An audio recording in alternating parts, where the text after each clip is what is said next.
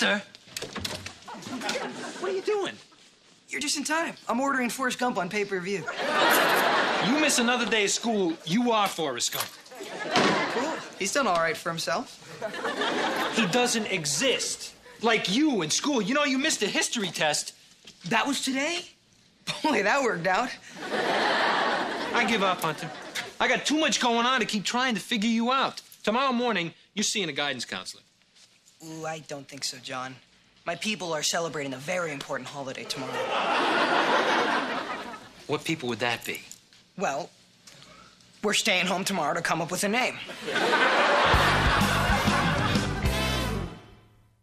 Tell me what your last guidance counselor said. This is my first time. Really? Mine too. Oops, I shouldn't have said that out loud. Your secret's safe with me. Now, according to your file... Wow. Why don't I save you time? Let's just skip to the part where you tell me education is the key to a happy and successful life. Is that what I'm supposed to say? It's what everyone else says. Well, it's not that simple. You know, in my house growing up, all my parents ever talked about were the 3 M's: money, marriage, and mortgage. My dad always talks about the 3 B's. Babes, bucks, and brewskis. Your dad sounds colorful. He was the philosopher of the trailer park.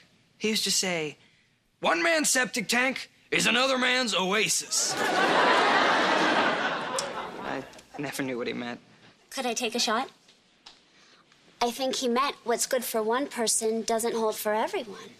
All right, Dad. I always knew high school wasn't for everyone. Because, you know, not everyone's going to end up in college. So you're not planning on college, huh? You saw my file. Wow. Shawn, I felt the same exact way. I hated the idea of college. In fact, I took a year off and traveled around Europe. Even lived in Spain for 6 months. I'll bet I know more about bullfighting than any woman you'll ever meet. You don't know my Aunt Debbie. The point is, I did end up in college, but I needed to learn about myself first.